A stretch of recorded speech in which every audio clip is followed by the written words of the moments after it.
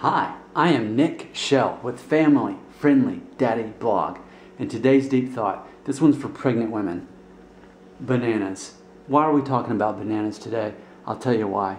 So my son is nearly 4.5 years old now, but he wasn't always 4.5. He was once in the womb, and during that time, my wife regularly, almost daily, had leg cramps. Waking up in the middle of the night, me trying to massage the tension out and all that stuff. And towards the end of the pregnancy, I finally figured something out. At Whole Foods, they sold this stuff called magnesium potassium citrate. It was basically this chalky stuff that if she drank it, she wouldn't get cramps. So I thought, well, what's in this stuff? Well, obviously what's in it is magnesium and potassium. Where can you get this naturally so we can save ourselves, $15 or however much the bottle cost? So I started looking up, where can you get potassium and magnesium? Think of how cheap bananas are. They're like the cheapest produce you can find. They're so easy to get a hold of. But what if you don't like eating them? What if the texture alone makes your throat scratchy or whatever it is?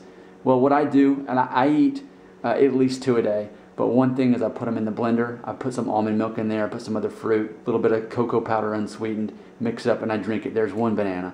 Later on in the day, I have a bowl of oatmeal, and I chop up a banana, throw it in there, and it's good. I don't really just eat a banana anymore. I put it in stuff, but there's so much sugar in these, and it's healthy sugar, and there's lots of fiber in here. Not to mention the potassium and the magnesium that I mentioned.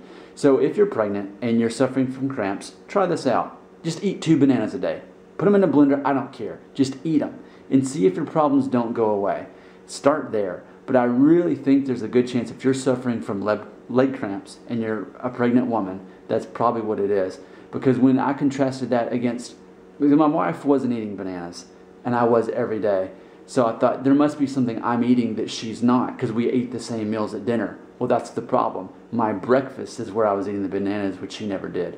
So that's my deep thought of the day. Hopefully I can help some people out there with that information. Again, my name is Nick Shell, Family Friendly Daddy Blog. You can Google that and find if you think that I might be possibly a little bit interesting in this video, then see what I do on the keyboard. See if that's interesting too. And if it's not, comment and say, hey, you're boring. And then they'll be like, oh yeah, you saw the video. And then I'll be happy.